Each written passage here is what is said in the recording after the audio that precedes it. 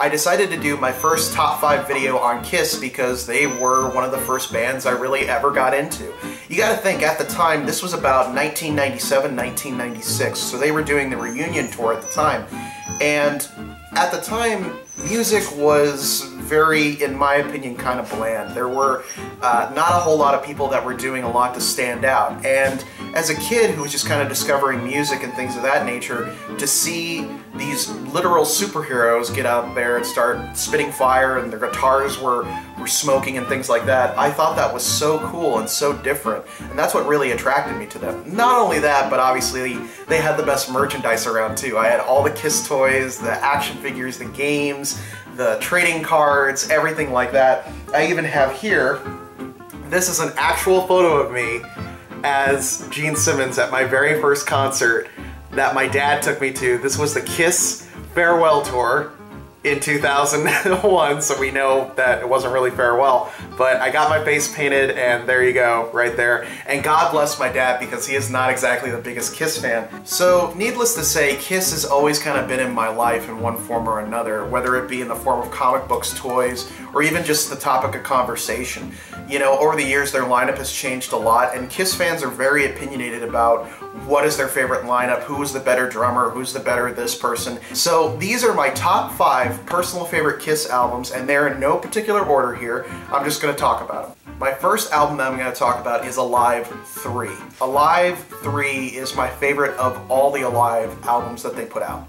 This is the Alive album that has Gene, Paul, but then it also has Bruce Kulick and Eric Singer. This was right after Eric Carr died. This was during the Revenge tour.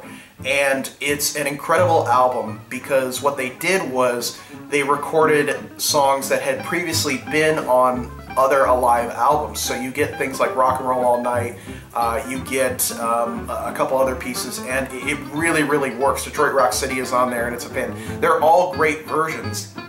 And in my opinion, that was one of the best versions of Kiss. Don't get me wrong, I love Ace Frehley, I love Peter Criss, that is the classic lineup. But if I had to pick one outside of that, it would definitely be this Revenge lineup because they were really focused on the music. The opening track of Creatures of the Night is just so cool when it cuts into it.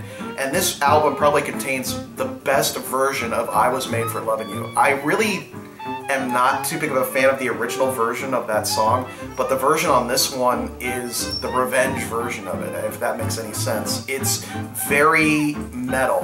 This was a really cool album to have when I was a kid too, because it came with a Kiss family tree. When you opened up the booklet, it had a layout of where all the band members had been and things like that. So it was really my first introduction to be like, whoa, okay, Kiss wasn't just 4 guys. It's this big, massive thing that a lot of people have been involved in. The second Kiss album on my list is Kiss Destroyer. This is, in my opinion, the essential Kiss album. They had just done Alive, and they basically needed to prove that they could do what they did on stage in the studio, which was not easy for them. So what they did was they called in Canadian producer Bob Ezrin, who had done some fantastic work with Alice Cooper, Welcome to My Nightmare. He had done a couple other bands as well, and he really whipped them into shape for this particular album. It's not to say that the previous Kiss albums weren't that good, but this one had a production quality that really, really showed. It's been well documented at this point, but Ace Frehley does not play all the guitar tracks on this particular album, and that was for a little bit of political reasons. He wasn't always there, and Bob Ezrin, you know, kind of had to put him through the paces, and he was kind of the person who didn't want to do the work. Frehley has talked about this, and he's kind of openly admitted to it, so it's not really any news to anybody at this point. Some of my favorite songs on here, obviously outside of the standards like Detroit Rock City and you know, Shout It Out Loud. I've never understood this. A lot of Kiss fans don't like Do You Love Me. I like that song. I think it's really good. The first real ballad I ever heard was Beth, and I think that's true for a lot of fans of Kiss, is that Beth was a song that we kind of had to be like, you know, yeah, it's about a girl, but it's a really good song. It was one of the most popular songs of 1976. There's a lot of debate among Kiss fans of what is a good song and what's a bad song. Kiss fans are very opinionated, they're very divided, but Beth is one of those songs that no matter, you know, what era a Kiss fan likes, no matter, you know, who they think was the best or whatever, they all tend to love Beth, and I'm definitely included in that. The third Kiss album that is my favorite is one that people have very split opinions of, and that is Music from the Elder. This was a time when Kiss was trying to recapture some of their hard rock fans, and at the time, concept albums were very big. So they got Bob Ezrin, who worked on Destroyer, to come back. And unfortunately at that time, Bob was not exactly in the right state of mind, and neither were the members of Kiss. They had just outed Peter Criss, they had Eric Carr in there, Ace was kind of distant, he showed up, played his part, and then left. And the whole concept was this young boy who meets these four elders, these four beings from another dimension, and goes on this journey to become the chosen hero. Very, very, cut and paste, Excalibur type story.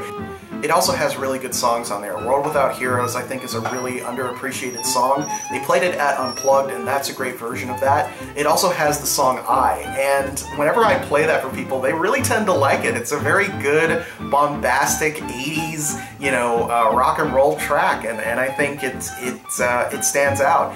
And they have really kind of not talked about the Elder except in very bad terms. There's a story that Ace Frehley took the record and smashed it against the wall once he heard it. It was not a success. It was not something that people really grabbed onto, but Kiss fans have always kind of wanted that album re-recorded live or something of that nature because they love it so much. And I think that's great because it's such a weird album, and that's why, I love it.